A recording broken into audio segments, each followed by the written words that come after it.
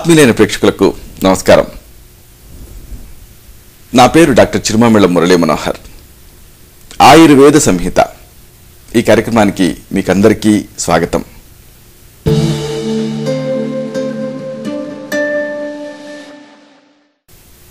ఈ కార్యక్రమంలో ఒక ముఖ్యమైన విషయాన్ని, ప్రాచీన ఆయుర్వేద రహస్యాల్ని తెలుసుకోబోతున్నారు. ఆకలింపు చేసుకొని ఆచరిస్తే ఈ అంశాలు మీ మొత్తం జీవితాన్ని అనూహ్యంగా మార్చేస్తాయి, సంపూర్ణమైన ఆరోగ్యాన్ని తిరిగి పొందేలా చేస్తాయి.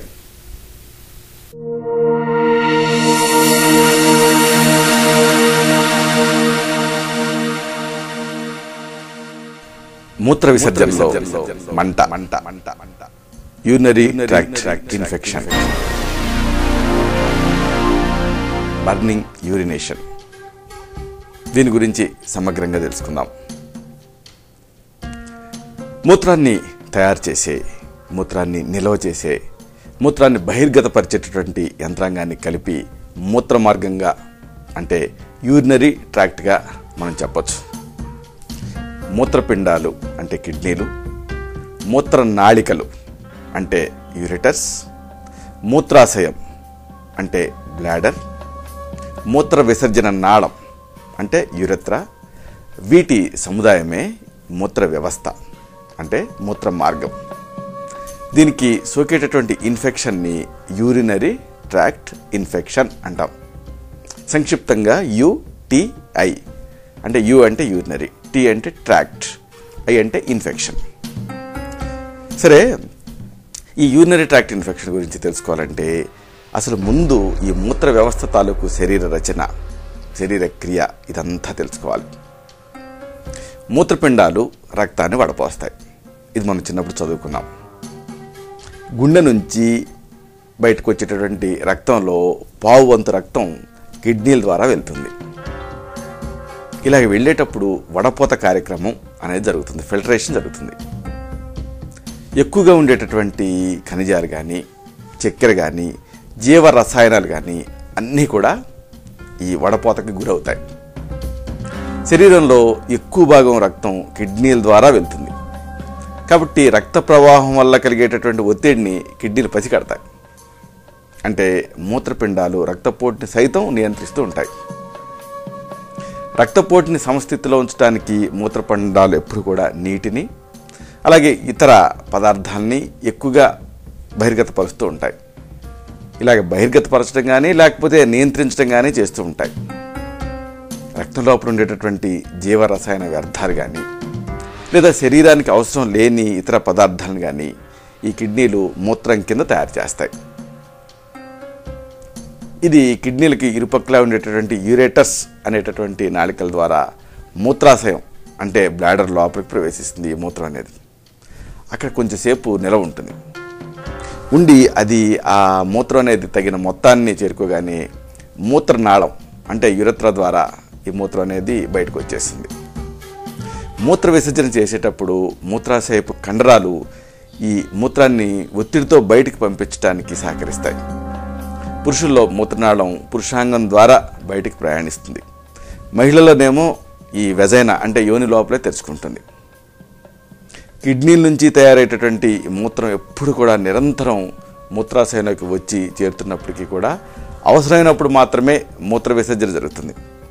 ఇలాగ అవసరమైనప్పుడే మూత్ర విసర్జన జరగటానికి కారణం ఏమిటి అంటే మూత్రనాళాన్ని స్పింక్టర్ అనే వర్తులాకారపు కండరాలు పట్టుంచుతాయి. ఇది మూత్రనాళాన్ని సడలించినప్పుడు మూత్రం బయటకు వచ్చేస్తుంది. మామూలు సందర్భాల్లో మూత్రం బ్యాక్టీరియా ఇలాంటి సూక్ష్మజీవుల రహితంగా ఉంటుంది, అంటే స్టెరైల్గా ఉంటుంది. మూత్రంలో ఉండేటటువంటి గ్లూకోజ్ వల్ల కానీ లేదా ఇతర ఖనిజాల వల్ల కానీ బ్యాక్టీరియా ఆకర్షితమయ్యేటటువంటి అవకాశం ఉంది. అయితే ఇలా ఉన్నప్పటికీ అలాగా జరగకుండా ఉండటానికి చాలా అంశాలు దోహదపడుతూ ఉంటాయి. ఎలాంటివి అంటే, ఒకటి, వీటిలలో స్పింక్టర్ కండరాలు ప్రధాన పాత్ర పోషిస్తాయి. ఇవి స్థిరంగా ఈ మూత్ర మార్గాన్ని మూసి ఉంచుతాయి. ఇలా ఉంచడం వల్ల బ్యాక్టీరియా మూత్ర మార్గం అంటే మియేటస్ ద్వారా ఎగువకి ప్రయాణించలేవు. ఇదొకటి. ఇక రెండో విధానం ఏంటంటే, ప్రధానమైనటువంటి అంశం ఇది, మూత్రనాళపు పొడవు. మూత్రనాళం పొడవుగా ఉంటుంది.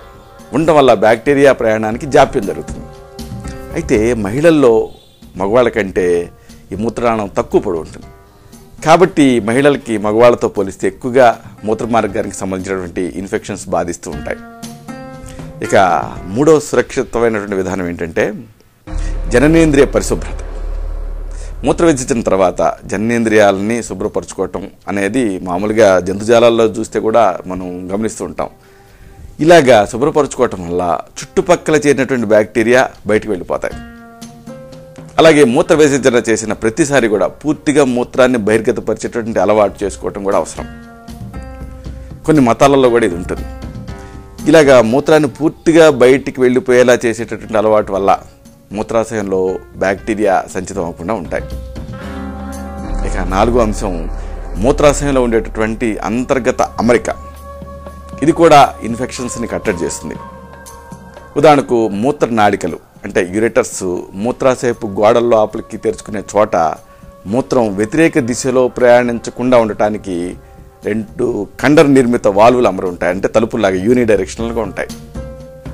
ఇవి మూత్రాశయంలోనికి చేరినటువంటి బ్యాక్టీరియాని ఎగువకి అంటే మూత్రపిండాల్లోకి వెళ్ళనివ్వకుండా నిరోధిస్తూ ఉంటాయి. సరే, మరి ఈ యూరినరీ ట్రాక్ట్ ఇన్ఫెక్షన్ ఎందుకు వస్తుంది, కారణాలు ఏమిటి, ఇది తెలుసుకుందాం.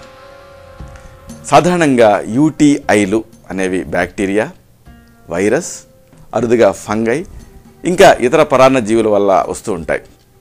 ఎక్కువగా మాత్రం బ్యాక్టీరియల్ ఇన్ఫెక్షన్సే అంటే బ్యాక్టీరియా కారణంగానే వస్తాయి. ఇంతకు ముందే మనం అనుకున్నట్లుగా మగవాళ్ళలో కంటే మహిళల్లో యూటీఐలు అంటే యూరినరీ ట్రాక్ట్ ఇన్ఫెక్షన్స్ అంటే మూత్ర మార్గానికి ఇన్ఫెక్షన్స్ ఒకటి అనేది ఎక్కువగా అనిపిస్తూ ఉంటుంది. ఇంకా స్పష్టంగా చెప్పాలంటే ప్రతి 5 మహిళల్లో కనీసం ఒకళ్ళు తమ జీవితకాలంలో ఒక్కసారన్నా ఈ యూటీఐ అంటే యూరినరీ ట్రాక్ట్ ఇన్ఫెక్షన్ బారిన పడి తీరతారు. ఒకసారి వచ్చిందనుకోండి, చాలామందిలో ఇక మళ్ళీ ఇది తిరగబెడుతూ ఉంటుంది. అలాగే సంతాన నిరోధక సాధనంగా డయాఫ్రమ్ని వాడుతూ ఉంటారు కొంతమంది మహిళలు. ఇలా డయాఫ్రమ్ను వాడే మహిళల్లో యూటీఐలు ఎక్కువగా కనిపిస్తూ ఉంటాయి. అలాగే రజో నివృత్తి అంటే మెనోపాజ్ దశకి చేరుకున్నటువంటి మహిళల్లో ఈస్ట్రోజన్ తగ్గుతుంది. ఇలా తగ్గటం వల్ల ఈ వెజైనా అంటే యోని గోడలు ఈ వెజైనల్ గోడలు, అలాగే మూత్రాశయపు అడుగు భాగం, అలాగే మూత్రనాళ ప్రవేశ ద్వారం ఇవన్నీ పలచగా తయారై యూటీఐలకి ఆస్కారం అనేది ఏర్పడుతుంది. యూరినరీ ట్రాక్ట్ ఇన్ఫెక్షన్కి అవకాశం ఏర్పడుతుంది. ఇక మరొక విషయం, మగవాళ్లలో 50 ఏళ్ళు నిండిన తర్వాత దీని ఉనికి కనిపిస్తూ ఉంటుంది. వీళ్ళలో వయసు పెరిగే కొద్దీ ప్రోస్టేట్ గ్రంథి పెరుగుతుంది. ఇలాగ ఏజీ పెరిగే కొద్దీ పెరిగేటటువంటి ప్రోస్టేట్ గ్రంథి అనేది యూరినరీ ట్రాక్ట్ ఇన్ఫెక్షన్స్కి మేల్స్లో ఒక పరోక్ష కారణం. అలాగే మరొక కారణం కిడ్నీల్లో రాళ్ళు తయారవటం, అలాగే మూత్రనాళ మార్గం ఇరుగ్గా తయారవటం, అలాగే వ్యాధి నిరోధక శక్తి తగ్గటం, వెన్నుకి నేరుగా దెబ్బ తగలటం, మధుమేహం ఇలాంటివి ఈ యూటీఐలకి పరోక్ష కారణాల కింద ఉంటూ ఉంటాయి. మూత్రాన్ని బయటికి పంపించడం కోసం క్యాథెటర్లన్నీ కొంతమంది అమర్చుకుంటూ ఉంటారు. ఇలాగ క్యాథెటర్స్ని అమర్చుకున్న వాళ్ళలో కూడా మూత్రనాళం ఒరుసుకుపోవటం వల్ల కానీ, లేకపోతే సరైన పద్ధతిలో ఈ క్యాథెటర్ని అమర్చుకోకపోవటం వల్ల కానీ ఇన్ఫెక్షన్కి ఆస్కారం ఏర్పడుతుంది. దీంతో యూరినరీ ట్రాక్ట్ ఇన్ఫెక్షన్ వస్తుంది. ఇక కొన్ని సందర్భాలలో సూక్ష్మక్రిముల వల్ల కూడా వస్తుంది. ఇంకా కొన్ని సందర్భాల్లో ఈ సూక్ష్మక్రిములు కాకుండా ఇతర కారణాల వల్ల కూడా వస్తుంది. ముందుగా మూత్రమార్గం రేగుతుంది, తర్వాత ఇన్ఫెక్షన్స్కి ఆస్కారం ఏర్పడుతుంది. ఇలా ముందు మూత్రమార్గం రేగి తర్వాత ఇన్ఫెక్షన్స్ రావటం అనే దానికి ఉదాహరణ ఏమిటి అంటే మసాలాలు ఎక్కువగా వాడటం, ఆల్కహాల్ ఎక్కువ తీసుకోవటం, కాఫీని ఎక్కువ తాగటం, ఇలాంటి వాటి వల్ల మూత్ర విసర్జనలో మంట వచ్చేటటువంటి అవకాశం ఉంటుంది. అలాగే కొన్ని రకాల సబ్బులు కానీ పౌడర్లు కానీ వీటి వల్ల కూడా యూరినరీ ట్రాక్ట్ ఇన్ఫెక్షన్ వస్తుంది. ఎందుకంటే వాటిలో కలిపే రసాయన పదార్థాలు ఇరిటెంట్స్ కింద పనిచేస్తాయి, మూత్ర మార్గాన్ని ఇవి ఇరిటేట్ చేస్తాయి. దీంతో మూత్రంలో మంట వస్తుంది, ఆ తర్వాత ఇన్ఫెక్షన్ వస్తుంది. ఇక మరొక ముఖ్యమైన కారణం నైలాన్తో తయారైనటువంటి లోదుస్తులు వాడటం. ఇలా వాడటం వల్ల కొంతమందికి ఈ మూత్ర విసర్జన సమయంలో మంటగా అనిపిస్తూ ఉంటుంది. సరే, ఇది యూరినరీ ట్రాక్ట్ ఇన్ఫెక్షన్ యూటీఐ అన్నాం కదా. ఈ ఇన్ఫెక్షన్ ఎలా మొదలవుతుంది, దీని సంప్రాప్తి ఏమిటి, విధి విధానం ఏమిటి, ఇది తెలుసుకుందాం. మూత్ర మార్గం వివిధ మార్గాల ద్వారా వ్యాధిగ్రస్తం అయ్యే అవకాశం ఉంటుంది. శరీరం లోపల ఉండేటువంటి ఇన్ఫెక్షన్ రక్తం ద్వారా కిడ్నీలకు చేరి అక్కడి నుంచి కిందకు ప్రయాణించడం మొదటి మార్గం. బయటికి తెరుచుకునేటటువంటి మూత్ర మార్గం ద్వారా మూత్రాశయం లోపలికి అక్కడి నుంచి ఎగువకి ప్రయాణించడం రెండో మార్గం. అంటే శరీరంలోనే ఇన్ఫెక్షన్ ఉండి కిడ్నీని చేరి అది అంటే యూరినరీ ట్రాక్ట్ ఇన్ఫెక్షన్ కలిగించడం మొదటి మార్గం అయితే, బయట నుంచి ప్రవేశించడం ఇన్ఫెక్షన్ అనేది రెండో మార్గం. మొదటి విధానం సాధారణంగా చిన్నపిల్లల్లో ఎక్కువగా మనకు కనిపిస్తూ ఉంటుంది. వీళ్ళలో కిడ్నీల ఫిల్టర్లు పూర్తి స్థాయిలో డెవలప్ అభివృద్ధి చెందవు. కాబట్టి రక్తం లోపల ఉండేటటువంటి సూక్ష్మ క్రిముల్లో కొద్దో గొప్ప కిడ్నీ లోపలికి ప్రవేశిస్తాయి. ఇక పెద్ద పిల్లల్లో అలాగే పెద్దవాళ్ళలో సాధారణంగా ఇన్ఫెక్షన్ రెండో మార్గం ద్వారా, అంటే దిగువ నుంచి ఎగువకి మూత్ర వ్యవస్థ లోపలికి ప్రవేశిస్తూ ఉంటుంది. డైపర్లని గోచీలని ఉపయోగిస్తూ ఉంటాం చిన్నపిల్లలకి. ఇలాగా వాడుతున్నప్పుడు చిన్నపిల్లల్లో బ్యాక్టీరియాతో కూడినటువంటి మలం మూత్రనాళం అంటే ఈ మియేటస్కు అంటుకుంటుంది, ఇన్ఫెక్షన్ని వ్యాప్తి చేస్తుంది. మగపిల్లల కంటే ఆడపిల్లల్లో ఈ తరహా సమస్య మనకి ఎక్కువగా కనిపిస్తూ ఉంటుంది. మగపిల్లల్లో కూడా సుంతి అని ఉంటుంది, అంటే సర్కంసెషన్. ఇవి చేయించుకోని పిల్లల్లో ఇది ఎక్కువగా కనిపించే అవకాశం ఉంటుంది. జననాంగం పూర్వచర్మం కింద బ్యాక్టీరియా చేరతాయి, చేరి అది ఇన్ఫెక్షన్కి ఆస్కారం కలిగిస్తుంది. అందుకే స్నానం చేసేటప్పుడు పిల్లలకి ఆ పూర్వచర్మాన్ని వెనక్కి తీసి శుభ్రం చేసుకోవడం అనేది నేర్పాలి, ఒకవేళ సుంతి చేయించుకొని పిల్లలైతే. మల విసర్జన తర్వాత వెనక నుంచి ముందు వైపుకి శుభ్రపరచుకునేటటువంటి అలవాటు కొంతమందికి ఉంటుంది. ఇలాంటి వాళ్ళలో బ్యాక్టీరియా తేలిగ్గా మూత్ర వ్యవస్థ లోపలికి ప్రవేశిస్తాయి. సరిగ్గా టాయిలెట్ ట్రైనింగ్ ఇవ్వని ఆడపిల్లల్లో అందుకే ఈ సమస్య ఇలా ఎక్కువ కనిపిస్తూ ఉంటుంది. ఇక శృంగార జీవితాన్ని గడిపేటటువంటి యువతుల్లో సంభోగ సమయంలో జనించేటటువంటి ఒరిపిడి వల్ల మూత్రనాళ ద్వారం నలుగుతుంది, ఇన్ఫెక్షన్కి ఆస్కారం ఏర్పడుతుంది. ఇవన్నీ యూరినరీ ట్రాక్ట్ ఇన్ఫెక్షన్కి కారణాలు. అయితే యూటీఐలు మూత్ర వ్యవస్థలో ఎక్కడ కనిపిస్తాయి, ఇది తెలుసుకోవటం చాలా అవసరం. బ్యాక్టీరియా ప్రవేశం జరిగిన భాగానికి ఎంత ఎక్కువ దూరం ఉంటే ఇన్ఫెక్షన్ అంత తక్కువగా కనిపిస్తుంది. ఉదాహరణకు యూరెథ్రైటిస్ అని వస్తుంది. యూరెథ్రైటిస్ అనేది మూత్రనాళ ప్రవేశ ద్వారానికి సోకే ఇన్ఫెక్షన్. సాధారణంగా లైంగిక వ్యాధులకు కారణమైనటువంటి సూక్ష్మక్రిముల వల్ల కానీ లేదా మలంలో ఉండేటటువంటి సూక్ష్మక్రిముల వల్ల కానీ ఇది వస్తూ ఉంటుంది. ఇక రెండు సిస్టైటిస్. సిస్టైటిస్ అంటే మూత్రాశయం అంటే బ్లాడర్కి సోకే ఇన్ఫెక్షన్. యూటీఐల్లో ఇది అతి సాధారణ రకం. మూత్ర విసర్జన అసంపూర్ణంగా జరిగేటటువంటి సందర్భాల్లో ఇది వచ్చేటటువంటి అవకాశం ఉంటుంది. నిర్మాణపరమైనటువంటి లోపాల నుంచి వివిధ రకాల అలవాట్ల వరకు అనేక రకాల కారణాలు ఈ అసంపూర్ణ మూత్ర విసర్జనకి కారణమవుతూ ఉంటాయి. ఉదాహరణకి కొంతమందిలో మూత్రనాళికలు అలాగే మూత్రనాళం మూత్రాశయం లోపలికి తెరుచుకునే చోట అదనంగా కొన్ని వాల్వులు ఉంటాయి. ఇవి మూత్ర విసర్జనని పూర్తిగా జరగనివ్వకుండా అడ్డుకుంటూ ఉంటాయి. దీంతో ఇన్ఫెక్షన్కి అవకాశం ఏర్పడుతుంది, సిస్టైటిస్ వస్తుంది. ఇక మరొక రకం యూరిటరైటిస్. యూరిటరైటిస్ అనేది ఏమిటి అంటే కిడ్నీల నుంచి మూత్రాశయానికి ప్రయాణించే నాళికలకు సోకేటటువంటి ఇన్ఫెక్షన్. ఇది కిడ్నీల నుంచి ఇన్ఫెక్షన్ కిందకి ప్రయాణించినప్పుడు కానీ లేదా మూత్రాశయం లోపలికి ప్రవేశించినటువంటి మూత్రం తిరిగి మూత్రనాళికల్లోకి ఎగిసినప్పుడు కానీ, అంటే రిఫ్లెక్స్ ఉన్నప్పుడు కానీ కనిపిస్తూ ఉంటుంది. ఇక తర్వాత రకం పైలోనెఫ్రైటిస్. ఇదేమిటి అంటే కిడ్నీలకు సోకే ఇన్ఫెక్షన్. ఇది శరీరం లోపల ఉండేటువంటి ఇన్ఫెక్షన్ రక్తం ద్వారా కిడ్నీలకు చేరినప్పుడు కానీ లేదా మూత్రాశయం లోపలికి చేరినటువంటి ఇన్ఫెక్షన్ మూత్రం ద్వారా ఎగువకి పోటేసినప్పుడు కానీ కనిపిస్తూ ఉంటుంది పైలోనెఫ్రైటిస్ అనేది. ఇవన్నీ కూడా యూటీఐలే. సరే, మరి ఈ యూటీఐని ఎలా గుర్తుపట్టాలి, లక్షణాలు ఏమిటి, వీటిని తెలుసుకుందాం. యూటీఐ లక్షణాలు వయసును బట్టి వ్యాధి కేంద్రీకృతమైనటువంటి భాగాన్ని బట్టి మారుతూ ఉంటాయి. ఉదాహరణకు మూత్రం పోసుకున్నప్పటికీ మళ్ళీ మళ్ళీ మూత్ర విసర్జన చేయాలనిపించడం అనేది ఈ తరహా వ్యాధుల ప్రధాన లక్షణం. ఒకసారి యూరినేట్ చేస్తారు, లోపల మిగిలిందేమో అనిపిస్తుంది, మళ్ళీ పోసుకోవాలనిపిస్తుంది. అలాగే మూత్రంలో మంట ఉంటుంది, కొద్ది మొత్తాల్లో మూత్రం అనేది వస్తూ ఉంటుంది, చాలా కొద్ది మొత్తాలలో యూరిన్ అనేది బయటకు వస్తూ ఉంటుంది, స్మాల్ క్వాంటిటీ. ఇవి ముఖ్యమైనటువంటి లక్షణాలుగా ఉంటాయి. ఇక ఇతర లక్షణాలు కూడా ఉంటాయి. ఇతర లక్షణాలు వ్యాధికి లోనైనటువంటి భాగాన్ని బట్టి మారుతూ ఉంటాయి. ఉదాహరణకి ఇప్పుడు మనం చెప్పుకున్నామే రకరకాలు యూరెథరైటిస్లో మూత్రం పోసుకునేటప్పుడు కానీ లేదా అలాగా మీరు యూరినేట్ చేయాలనుకున్నప్పుడు కానీ మంటగా అనిపిస్తుంది. ఈ మంట కూడా మూత్ర విసర్జన మొదలుపెట్టినప్పుడు ఎక్కువగా ఉంటుంది. ఎందుకు ఇలాగా అంటే దీనికి ఒక కారణం ఉంది. మూత్రాశయంలో సంచితమైనటువంటి బ్యాక్టీరియాతో కూడినటువంటి మూత్రం స్టార్టింగ్లో అంటే ప్రారంభంలో ఈ మూత్రనాళం లోపల గోడలను రేగేలా చేస్తుంది. ఇన్ఫెక్షన్తో కూడినటువంటి మూత్రం వెళ్ళిపోయిన తర్వాత ఎగువ నుంచి ప్రవహించేటువంటి మూత్రం తాజాగా తక్కువ సూక్ష్మక్రిములు కలిగి ఉంటుంది. కాబట్టి ఇలాగ ఉంటుంది. కాబట్టి ముందు స్టార్టింగ్లో ఎక్కువ మంట ఉంటుంది, తర్వాత మంట తక్కువగా ఉంటుంది యూరినేట్ చేసేటప్పుడు. ఇక సిస్టైటిస్ అని రెండో రకం అనుకున్నాం కదా, దీంట్లో కూడా మూత్ర విసర్జనలో మంట ఉంటుంది. కాకపోతే యూరినేట్ చేయటం స్టార్ట్ చేసిన తర్వాత అంటే విసర్జించటం అనేది మొదలుపెట్టిన తర్వాత కొద్దిసేపటి తర్వాత ఇది మొదలవుతుంది. అయితే కొంతమందిలో ఈ లక్షణం కనిపించకుండా కేవలం జ్వరం, పొత్తి కడుపులో నొప్పి ఇలాంటివి ప్రధానంగా కనిపిస్తూ ఉంటాయి. ఇక మరి కొంతమందిలో ఇవి కూడా కనిపించకుండా కేవలం మూత్రం వాసన ఘాటు వాసనగా ఉంటూ ఉంటుంది, లేదా రంగు గుణాలు వీటిలో తేడా కనిపిస్తూ ఉంటుంది.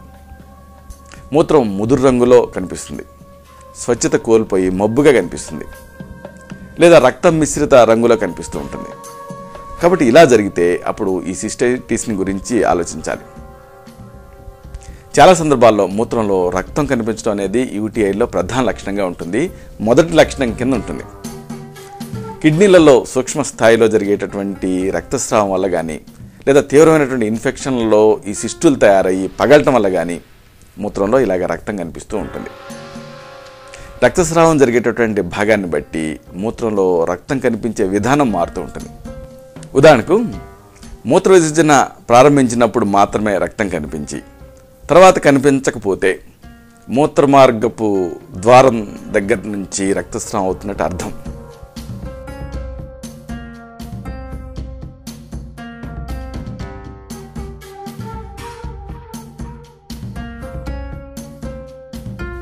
మూత్ర విసర్జన చేయనంత వరకు మూత్రనాళ ద్వారం దగ్గర సంచితమైనటువంటి రక్తం మూత్ర ప్రవాహం ప్రారంభంలో మాత్రం కనిపిస్తుంది. పోతే మూత్ర విసర్జన ప్రారంభం నుంచి చివరి వరకు మూత్రంతో పాటు రక్తం కలిసిపోయి కనిపిస్తూ ఉంటే కిడ్నీల నుంచి కానీ లేదా మూత్రనాళికల నుంచి కానీ రక్తస్రావం అవుతున్నట్టు అర్థం. పైలోనెఫ్రైటిస్లో కిడ్నీలు ఉండే భాగంలో అంటే వీపులో పక్కటెముకలు అంతమయ్యే చోట కానీ లేదా ఉదరంలో కానీ నొప్పిగా అనిపిస్తుంది. సాధారణంగా ఈ నొప్పిని అనుసరించి జ్వరం కూడా ఉంటుంది. అయితే అన్ని సందర్భాల్లోనూ జ్వరం ఉండకపోవచ్చు. ఒకవేళ జ్వరం ఉందనుకోండి, దాంతోపాటు తీవ్రమైన చలి, వణుకు, వాంతులు, వికారం ఇవి ఉండే అవకాశం ఉంది. కిడ్నీలు తీవ్రంగా వ్యాధిగ్రస్తం అయితే కొన్ని ఇతర ఇక్కట్లు కూడా కనిపించడం మొదలవుతాయి. పైలోనెఫ్రైటిస్ వల్ల కిడ్నీల కణజాలం దెబ్బతిని గట్టిపడుతుంది, అంటే స్కారింగ్ తయారవుతుంది. దీంతో రక్తం లోపల ఉండేటటువంటి వ్యర్థాలు పూర్తి స్థాయిలో విసర్జితం కావు, బయటికి వెళ్ళవు. దీన్నే కిడ్నీ ఫెయిల్యూర్ అంటాం. ఒకసారి ఇది మొదలైందనుకోండి, ఇక అది పురోగమిస్తూనే ఉంటుంది. కాబట్టి యూటీఐల్ని ఎప్పుడు కూడా అంటే యూరినరీ ట్రాక్ట్ ఇన్ఫెక్షన్స్ని అశ్రద్ధ చేయకూడదు. అలాగే మొదటిసారి వచ్చినటువంటి ఇన్ఫెక్షన్కి అసంపూర్ణంగా చికిత్స తీసుకొని మీరు వదిలేశారనుకోండి, ఆ తర్వాత కాంప్లికేషన్స్ వస్తాయి. కాబట్టి ఇన్కంప్లీట్ ట్రీట్మెంట్ ఎప్పుడు మంచిది కాదు. కొంతమందిలో యూటీఐలు లక్షణ రహితంగా నెలల తరబడి, సంవత్సరాల తరబడి కొనసాగుతాయి. చివరికి రీనల్ ఫెయిల్యూర్ లోపలికి దించుతూ ఉంటాయి. కాబట్టి వీటిని అశ్రద్ధ చేయకూడదు. ఇక కిడ్నీ లోపల ఉండేటటువంటి ఒత్తిడిని పసిగట్టే యంత్రాంగం దెబ్బతింటం వల్ల కూడా సమస్యలు వస్తూ ఉంటాయి. ఇది మరొక రకం చిక్కుని తెచ్చిపెడుతుంది. రక్తపోటు బాగా తగ్గిపోవటం కానీ లేదా అసాధారణంగా పెరిగిపోవటం కానీ జరగవచ్చు. రక్తపోటు తగ్గటం వల్ల తరచుగా తలదిరగటం, పడిపోవటం, కళ్ళు బయలు కమ్మటం ఇలాంటివి జరుగుతూ ఉంటాయి. రక్తపోటు పెరిగితే గుండె జబ్బులు, పక్షవాతం ఇలాంటి తీవ్రస్థాయి సమస్యలు వచ్చే రిస్క్ ఉంటుంది. సరే, మరి మీకు యూరినరీ ట్రాక్ట్ ఇన్ఫెక్షన్ ఉంది, ఏం చేయాలి? కొన్ని సూచనలు ఉన్నాయి, వీటిని తెలుసుకుందాం. మూత్ర విసర్జన సమయంలో మంటగా ఉంటున్నప్పుడు వెంటనే కనీసం ఒక 1/2 లీటర్ మంచినీళ్ళని తాగండి. దీంతో మూత్ర ప్రవృత్తి పెరుగుతుంది, సూక్ష్మ క్రిములు చాలా వరకు బయటకు వెళ్ళిపోతాయి. ఎన్నిసార్లు వీలైతే అన్నిసార్లు మూత్ర విసర్జన చేయండి. ఈ తరహా వ్యాధులు అనుబంధ లక్షణం కింద పొత్తి కడుపు భాగంలో నొప్పి ఉంటుంది. వేడి నీళ్ల సీసాని ఒక గుడ్డలో చుట్టి కాపురం పెట్టుకోండి. దీంతో ఈ పొత్తి కడుపు నొప్పి తగ్గుతుంది. ఇక మరొక సూచన, మూత్రం లోపల ఉండేటువంటి అమ్లత్వాన్ని తగ్గించడం అవసరం. దీనికోసం ఒక చెంచాడు వంట సోడాన్ని ఒక గ్లాసు నీళ్ళకి కలపండి. 4 గంటలకు ఒకసారి దీన్ని కొద్ది కొద్దిగా తాగుతూ ఉండండి. అయితే రక్తపోటు ఉంటే మాత్రం అప్పుడు మీరు దీన్ని చేయకూడదు, డేంజర్. ఇక మరొక సూచన, చింత, నిమ్మ ఇలాగా ఈ పుల్లటి పదార్థాన్ని ఉపయోగించకండి. ఈ మూత్రం లోపల ఉండేటువంటి అమ్లత్వాన్ని మరింత పెంచుతాయి.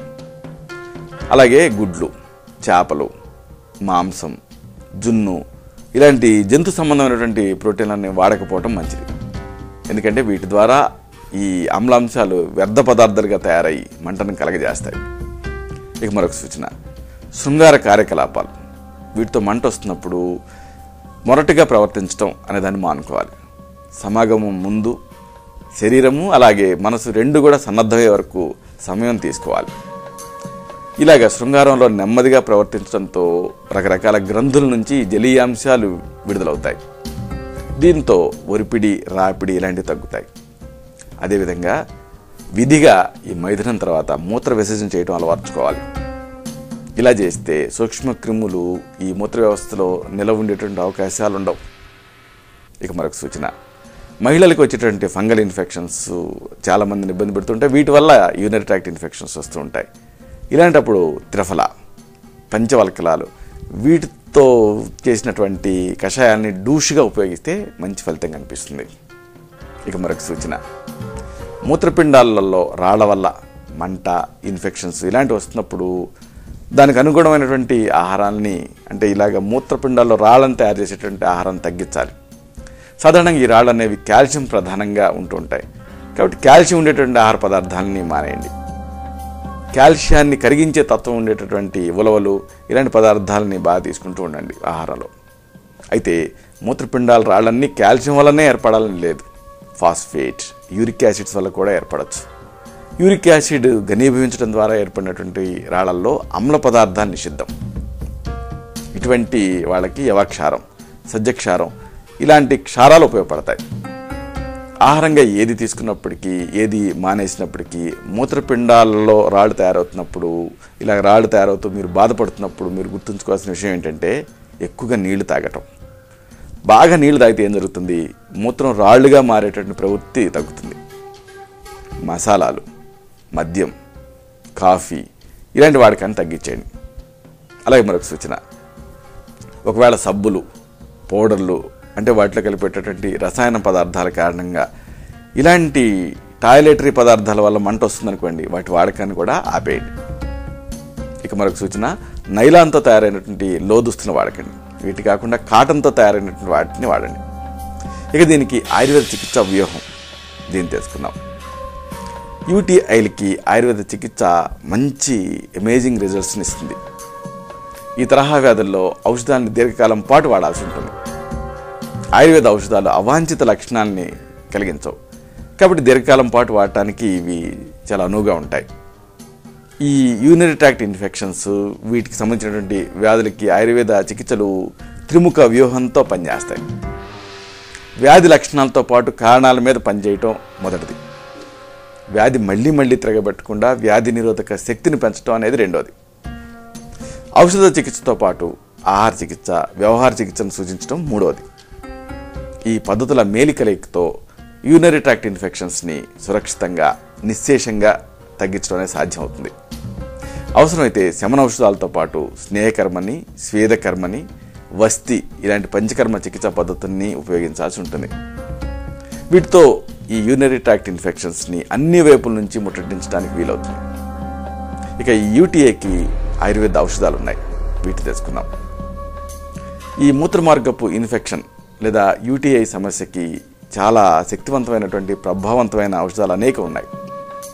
గోక్షురాది గుగులు, చంద్రప్రభావటి, చందనాసవం, చంద్రకళారసం, దశమూల హరితకి, పలాసక్షారం, ప్రవాళ భస్మం, యవాక్షారం ఇవి ముఖ్యమైనవి.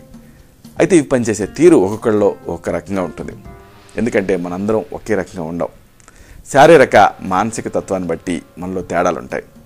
కాబట్టి ముందు మీ నాడిని చూడాలి, మీ ప్రకృతిని తెలుసుకోవాలి. అలాగే యూరినరీ ట్రాక్ట్ ఇన్ఫెక్షన్ ఏ స్థాయిలో ఉంది, మీ శక్తి అంతా, ఇలాంటివన్నీ కూడా కంపేర్ చేయాలి. ఇతర వ్యాధుల ప్రభావం ఏ మేరకు ఉంది అనేది కూడా చూడాలి. ఆ తర్వాత ఈ ఔషధాల్లో మీకు సరిపోయేటటువంటి ఔషధాలని తగిన పత్యాపత్యాలతో, సరైన అనుపాన సహపానాలతో, సరైన మోతాదుని, నిర్ణీతమైన కాల వ్యవధిని నిర్ణయించి సూచించడం జరుగుతుంది. కాబట్టి ఇంతకు ముందు మీరు తీయించుకున్న మొత్తం మెడికల్ రికార్డుతో వచ్చి కలవాల్సి ఉంటుంది. ఇలాగ ఈ మూత్రమార్గపు ఇన్ఫెక్షన్ అంటే యూరినరీ ట్రాక్ట్ సమస్యని, దానివల్ల వచ్చేటటువంటి ఇక్కట్లని సంపూర్ణంగా, సునాయాసంగా, నిశ్శేషంగా, నిస్సంశయంగా జయించవచ్చు.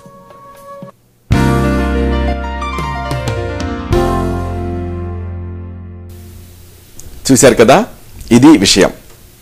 ఈ కార్యక్రమం మీకు ఉపయోగపడుతుందని ఆశిస్తాను. అలాగే ఇందులోని విషయాల మీద మీకు అవగాహన పెరిగిందని భావిస్తాను. దీనిలోని విషయాలు నలుగురికి చేరేలాగా, 10 మందికి ఉపయోగపడేలా మీ వంతు సహాయం మీరు చేయండి.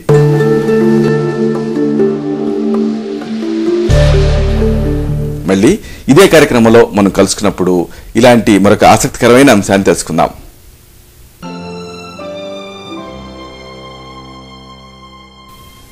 శతం జీవ శరదో వర్ధమానః, శతం హేమంతాన్ శతం వసంతాన్. 100 శరత్తులు, 100 హేమంతాలు, 100 వసంతాలు వర్ధిల్లుతూ జీవించండి.